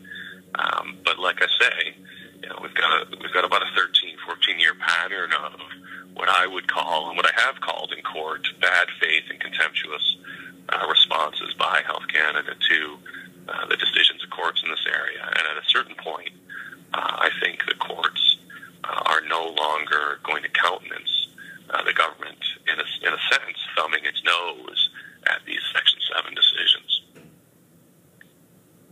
Right. So now, Kirk, just last question here. If I am a medical patient here in British Columbia and I want to use my extracts, should I feel safe in doing that now? And I mean, at this particular point, there's not much for those people to worry about, is there? Well, I think if you're a qualified medical patient under either the terms of the Allard injunction or you become a new medical cannabis patient under the MMPR, then you should be in a position where your possession of and production of these types of medicines is lawful, as long as you're otherwise in conformity with the regulatory scheme and the terms of your license. In other words, right now, for example, you're restricted to possessing only at maximum on your person 150 grams of cannabis. Yes. Well, that applies to edibles as well. So if you had, cookies weighing, say, 300 grams, then technically you're going to be in non-conformity with that 150-gram limitation. And so you may face some legal jeopardy. Now, I was chatting with a Crown lawyer, and we were sort of musing through what the possibilities were arising out of the Court of Appeal decision, and his comment was, I can't really see us, the federal Crown, charging patients for possessing cookies in light of this decision, unless there's some other factors. And obviously you hope that's the case. I mean, you certainly hope that police aren't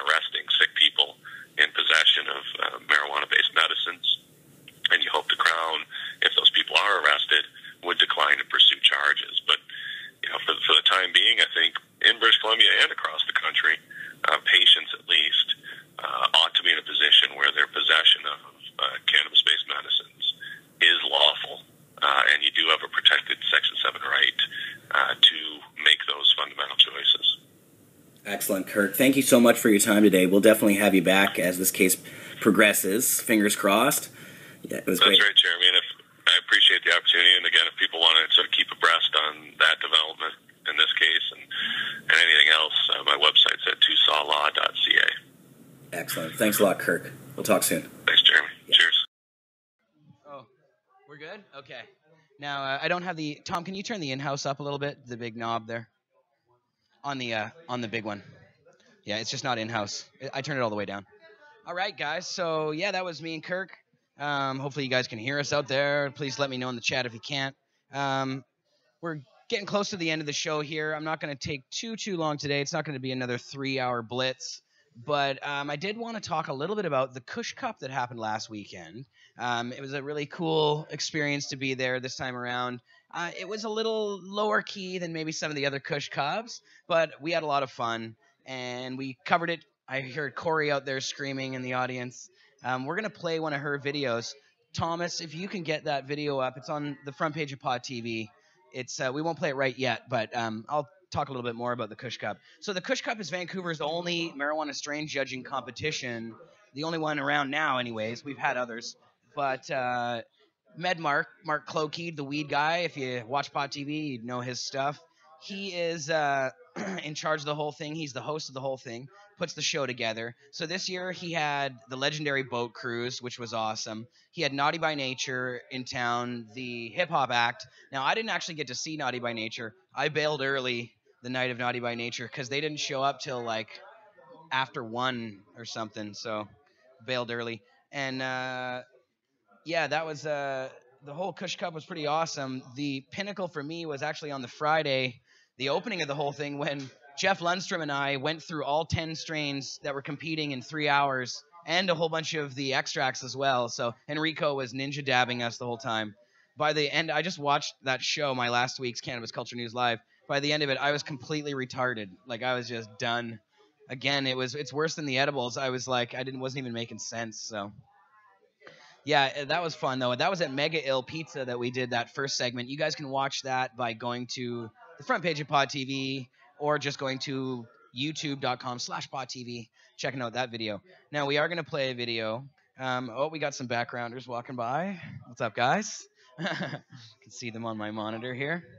Yeah, I was. Redbeard is saying I was spacing out. I was like staring off into outer space. And some of the things I said, I wasn't actually making sense, I don't think. So it was quite funny. So Thomas says the video's ready. Now, this is the video of the Kush Cup boat cruise.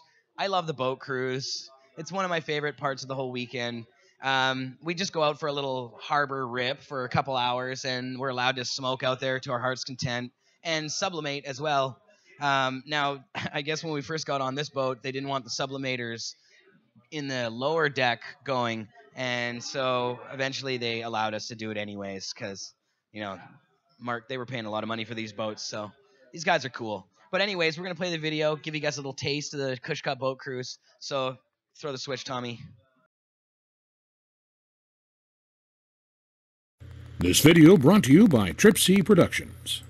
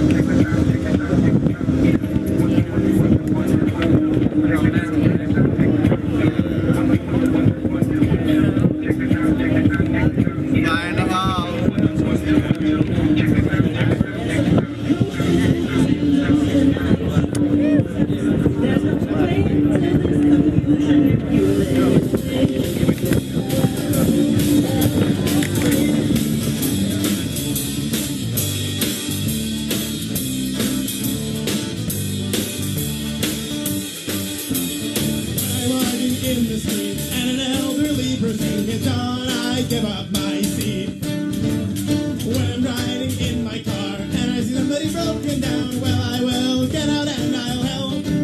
But I guess I'm a criminal, cause I like smoking pot.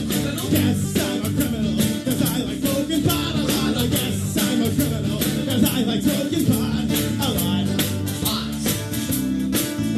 I'm a criminal. A criminal. The worst kind of criminal. That's the worst kind.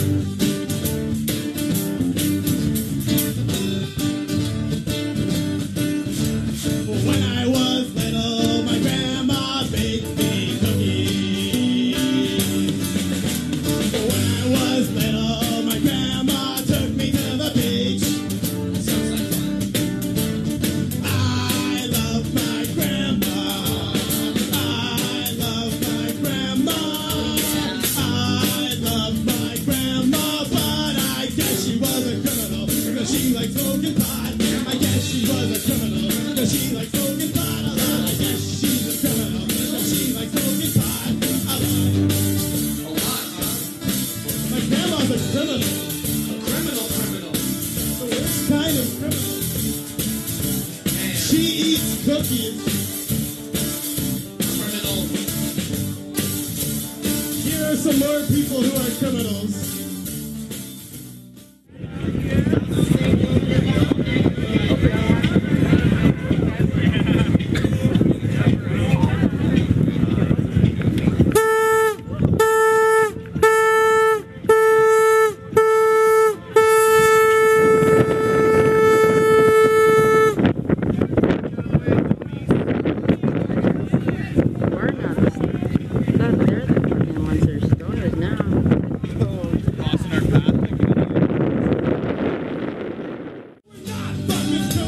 We just like smoking pot. No, we're not fucking criminals. We just like smoking pot. No, we're not fucking criminals. We just like smoking pot. We're not fucking criminals. We just like smoking pot. We're not criminals. We just like smoking pot. We're not criminals. We just like smoking pot. Alive!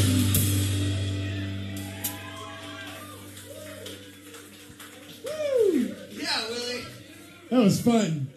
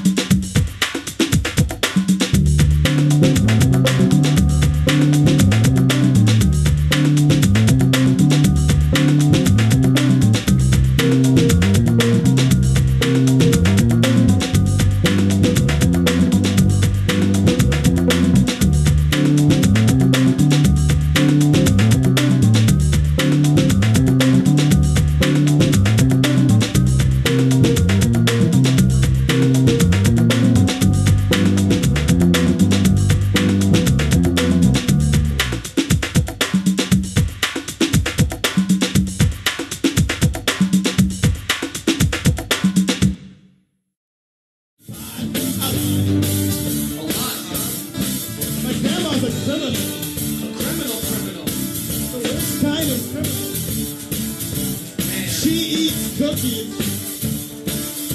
Criminal. Here are some more people who are criminals. Oh, Pierre Trudeau's a criminal, cause he likes smoking pot. John Ketchen is a criminal, cause he likes smoking pot. Barack Obama is a criminal, cause he likes smoking pot. Bill Clinton is a criminal, cause he likes smoking pot. Bill Gates is a criminal, cause he likes smoking pot. Steve Jobs is a criminal, cause he likes smoking pot. Ted Turner is a criminal, cause she likes smoking pot. Queen Elizabeth was a criminal, cause she likes smoking pot. No, we're not fucking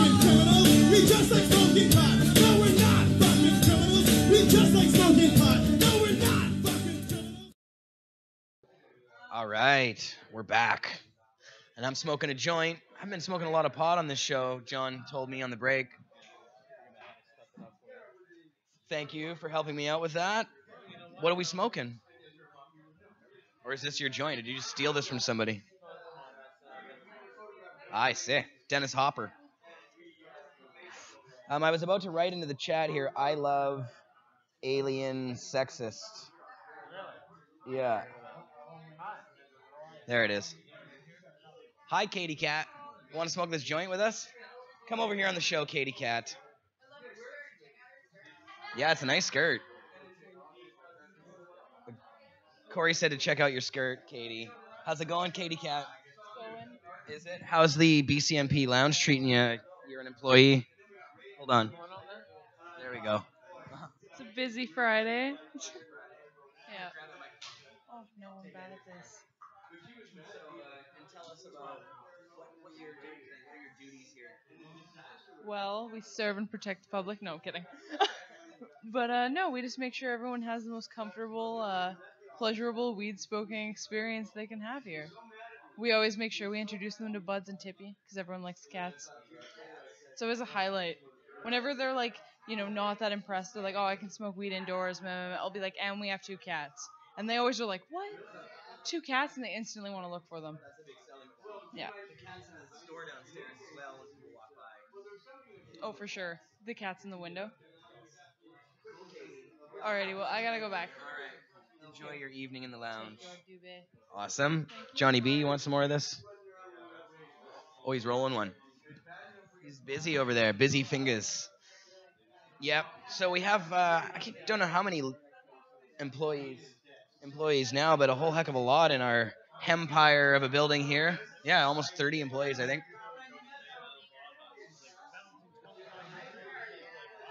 Yeah. I'd say we're a pretty big pot shop, if not the biggest one, that like a single pot shop, maybe not out of these chains. There's some chain dispensaries in town that are getting pretty big. There are. Yep. Weeds and what's the other one? Eden. Yeah. Dana's Dispensary Society. So in front of me here is a pop can. We were talking about edibles. This is 355 milliliters of Dr. Chronic's tonic from Jim's Weed Lounge. Speaking of gyms, or speaking of weeds. Yeah, and I guess Jim's is still shut down, Corey? Corey, the girl who gave me this, yeah, was one of the pivotal activists over there outside of Jim's Weeds when it was being shut down. This is peach flavor. So, Corey, maybe Corey should come on and tell us about this. Paging Corey, Trip C, come on the show. She was engulfed in conversation. I'm sorry to bust up your conversation there, ladies. I know, I'm such an asshole. I just interrupt everybody. That's how I do it. But Corey, so tell us about the Dr. Chronic's tonic here. What am I drinking? I'm about to drink this, right? Is there a switch on it? Okay, we'll give her this one if that one's not working. Oh, Tommy Bond, can you turn up the mics? Those mics are down, I think. Yeah, you got to crank them a bit. I know all you guys on Pot TV can probably hear me. There you go. There we go. Do the mics. Wow. Oh, yeah, there you go. There we nice go. and sensitive now. How was that? So right there you've got a peach. Turn this one down. And people might recognize it used to come in a bottle. Yeah. Now it's canned. I have a bottle at home. I'm cleaning all the filth out of it. Well, we let it roll around on the car It's been floor sitting around for a before while. we give to you, That's Jeremiah. right. It's a nice special. Peachy. So it's just peach juice? Is that what it is? Well, no, it's infused. So it's got 2 different. Is it pop? Like I'm sorry? carbonated? Yes, it has. Oh, It's carbonated. Okay. So it's like a tonic, and it's got 2 different Oh, that's good. tinctures, Talk about glycerin tinctures. So it makes it medicinal as well chug. as Oh, that's recreational. Chug. So it's Actually, gonna the get best me way high? is to swish it under your tongue. Oh, under the tongue. That's where you get the best exposure, sublingual. There you go. Oh my God, we got Jeremiah to shut up. Holy cow. Not for long. Not for long. Well, it's quite delicious, actually. I don't really taste a green sort of flavor. You know, usually with some edibles, there's that greeny sort of flavor. You know, now we Man, have an original. This could be dangerous for me because I There's really an like this original shit. flavor that has the hint of cannabis, so you kind of know. But I noticed there's a bit of a blush of the flavor when I this drink is it. super peachy, and actually, Oh, that's the most popular flavor. it tastes better than any peach pop I've ever tasted. I agree. It really does, actually. I agree. So there you go. I think cherry's probably the next most popular, then grape. And then we have 2 sugar-free or... Oh, you're going to have to bring me low one sugar. of those next time, a cherry and a grape, because Okay. I love both of those flavors. You try that, yeah. You, try that. You, Okay. right there. Don't yeah. forget to swish. Yeah, it's good. You want some, Corey? I love it. Oh, no, I had Take a whole grape. slam. I had See, a it whole makes you grape feel already. like you're drinking a beer, like... So, and if you'll notice, this is one of the vintage labels there for Jim's Weeds. Yeah, it does say Jim's Weeds Lounge on it. Yeah. And now Jim's is still closed, I guess? Yeah, Can you tell us defunct. about what's going on there? Defunct. I don't think it's going to reopen. No. It's not. Did we ever... Yeah, no. No. And so, Corey, you were one of the main activists who was out there kind Mhm. of fighting for them to kind of stay open, but never Well, ended up to happening. get an explanation of why they chose to use such a frontline measure for something that wasn't such an emergency, like why did Yeah. they react so They strongly? strong-armed them Yeah, into exactly. shutting down completely. The police, Exactly. if you guys haven't heard this story before, the police here in Vancouver, they haven't really targeted any of the dispensaries, or at least not in the last year or two. The last time I think they really went after somebody, well, there were a few, but they went after iMedicate's location. Yeah, but that was a while ago. It was a while ago. Now, they got a complaint, evidently, about Jim's Weeds Lounge. Somebody said they were selling to kids, or there was some kids getting it in the neighborhood and reselling it to kids, or something along these lines. So the cops showed up, told him to shut down. He reopened, and then they came back again and Yeah. took all his stuff away and And said they've he's... just been really tight-lipped since then. Yeah. Well, it didn't sound good. So either the cops, told him to... They really... Well, that second time they came, they haven't said anything about that. No. No. Jim's hasn't? No, They released the police haven't, yeah. No, the police have No, never that's said true. a word about that second time that they came. Very so, true. The police released a press release the first time they went through, but they didn't the second time. No. And they haven't responded. They never So that's do. the whole reason why I went out there. Yeah, both you and I tried to contact the police, Yep. and they did not respond to us. No, regarding not the in issue. the slightest. So No, and we repeatedly got to the right people that we were supposed to. The what was it? The media contact and Yeah, the they people refused in to standards send and us all something that. back. It just didn't work. and they do that sometimes. Sometimes they do get back to me, but Yeah. it depends what the issue is. And I then guess. apparently a couple of weeks later, the Real Compassion Club was also raided. Hmm? The Real Compassion Club has been raided since then. Really? Yes. Wait, Where is is this that one? Not the old Compassion Club. The real on Hastings, right there by the Oh, okay. Oh, yeah. Oh, that one's being rated like Inside. 4 When was times. this? a couple of weeks ago. Really? Okay, Yeah, I didn't yeah. know that. And They so, left a whole bunch in there. Like so, he was reopened. and so he's back open again. Oh yeah, now. yeah. Okay. It didn't slow him down. What but, was it? Was it another complaint or something? See, I the know. reason that we think if it had these- shut down, I would have been out there just as hard as I was at Jim's. Yeah. It seems to be that the people who are getting shut down or raided by the Vancouver Police Department are dispensaries that have had complaints by their neighbors against Understood. them. Understood. And Oh, the ones that are helping people and giving stuff away. yeah, Helping the most people. Well, yeah, that's true too. Seriously, it's in the poorest postal code, and they are very, very compassionate priced. Well, and I think that's why they didn't like the Jim there. He was selling the weed for too cheap, and that's why people were rebuying it or buying it and reselling it. And so the cops are like, "Hey, you're selling it for too cheap." I don't know. Pretty much. It It really sounds like a seems kind of really like that was silly part of reason. it. Yeah, it It's seems just silly, stupid. but well, that's the exactly the whole There's liquor no store framework thing. in It's like, place. There's you no wouldn't go framework. after people for bootlegging. You go after the people who are bootlegging. You don't go after the damn liquor store. I'm telling you, there's no framework in place to give any, guidelines of how to act or what they're supposed to do. So for Vancouver Police to go and act like they're making policy just doesn't seem right. No. No. No, I personally know Or someone unless it was who a kid has who needed it. Who has and as Sanjay Gupta says, it's good for the kids. about 2 months ago, I personally know someone who had a child who was under 19 who can only purchase with them present, and Jim would not sell to her because her parent was not present. End of story. Yep. Wow. That's good stuff. No, Jim always seemed like a good guy to me, so I know he had problems with his neighbors, some of who were also running dispensaries. And that But you know, he came out in support. Yeah, I Dana wasn't. did. What's that? Dana came out. Dana came out. Dana Yeah, no, came I out don't in think it support. was Dana. Oh, Yeah. Dana's great. He No, fully Dana supports. doesn't have any problem with Jim. I think it was more locally. Well, anyway. we don't need to. We already talked about this before. Well, neither here nor there. It was, the management, I'm sure. There was some trouble over bagpipers, and that caused a rift between I'm them. never going to forget There's when I some went by and heard the personalities, bagpipe and went, what the heck is going on It was over his there? Scottish 420. They didn't like the, He did Scottish it on his 420. birthday. Bagpipers could be a little loud. Scottish 420. I love it. All right. Well, Corey, thanks for coming on, and thanks for the peach Yeah, thank juice. you. That's really awesome. Dr. Chronic's Tonic. Now, is there like a website associated with this company? Or Yes, can you it's tell us about the actually on company? there. So they employ local activists, and they're in quite a few different places. I think 6 or 7. Weeds, all the different Weeds locations as well. The Real Compassion Club, formerly Jim's Weeds, Van City Medicinals, and I think that's it for now. And also, just released in Washington State last week was carbonated cannabis drinks. It was on the radio because I, of course, didn't see lived in the this. border. So they did make a big announcement. It was 2 days ago that they are now having same thing, carbonated drinks that are offered in Washington legally for Wow. people Pot to pop. come in. Wow. Pot.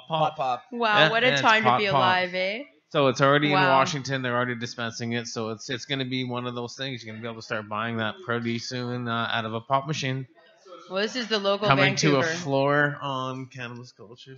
Sweet. So now, Sweet. and how high, like if I was to drink a case of these things, Okay, well, You would feel it.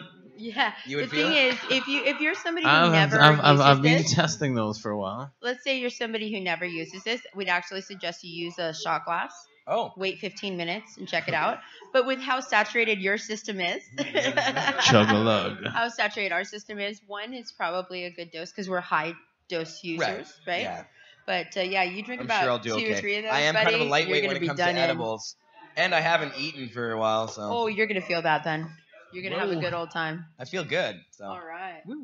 Drink that whole thing. Love those edibles. Great, thanks. Thought we were Slam sharing that that. stuff. All right. Well, thank you very much, Corey, for bringing me one of these. I'd love to try the other flavors too. And sorry, you said there was a website on here. Is there? Yeah, it's up to A little worn off. It's a funny website. Oh. med.tr3.co. Yep. Med.tr3.co. Medicinal supplies. Check it out. Yeah, I On like there the label. You can see It's a a good list label. of where they are. Cool. Well, thanks for everybody for coming on the show today. Thanks to Johnny B, Corey, Mark and Jodie Emery, and Mr. Kirk Tousaw. Am I forgetting anybody? Everybody And out there. Tommy Bong. What about everybody who's out there? watching in the lounge. Tommy. If you guys want to watch the show in person, you can come down to 307 West Hastings any Friday. I'm doing the show, and we do shows like all through the week here. We got Marijuana Man show 4 o'clock on Wednesday, and we have Marius' show PT 2 p.m.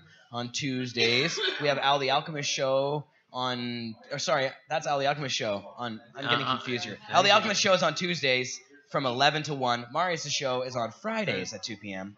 And yeah, we also have Redbeard doing his show from his house. So I'm not sure if you can go and watch him, but you could ask him nicely in the chat.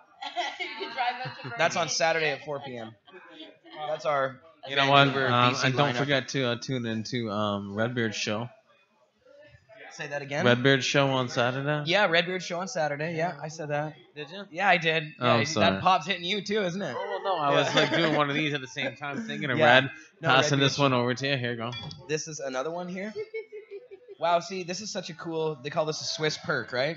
Yeah, actually, it's It looks like a waffle. Red actually blew that at the opening at Weeds, and I got dibs on it. Oh. Yeah, I talked about it, and there it is. I see. And Am I love supposed it. to hit this again right now? You're hitting it. You got that beeline? This will be the last rip of the show. Well, yeah, it was if great you're to gonna have go out, you Mark might as on the well show go for with the a rip. first time. That was the first time Mark's ever appeared on Cannabis Culture News Live. Really? Yeah. Really? That's totally cool. That's really cool. So I mean, I don't know how many shows Mark has. How many shows does Mark have, Greg? I got him on the spot right now. How many shows do you guys have? What do you mean? Like Cannabis Culture News. How many episodes of this show have we done? Yeah. Oh, I think we've done between 160 and 170 shows of this show now. Really? Yes, I can't. It's somewhere in there. So. 420. 420. That's right. Nice. 420 episodes. Yes. No, yeah. Well, we've been doing the show for a couple years, 3, 4. I don't even know now, but it's been a while. So. Yeah, we're up. Yeah. You can find them all on the front page of Pot TV. Go to pot.tv. And you can see all of our shows on the bottom in our little 4-ups and click more and watch them all back in time. Check them out. Actually, there's a few of these shows that are missing because they were banned by Ustream. We used to use a show service called Ustream. Some of them, are not in. They just don't exist anymore. Yeah. That's Vapor Central. Yes, awesome. All right. Well, thanks guys for watching. Peace. We love you, Pot TV. See you soon next Friday.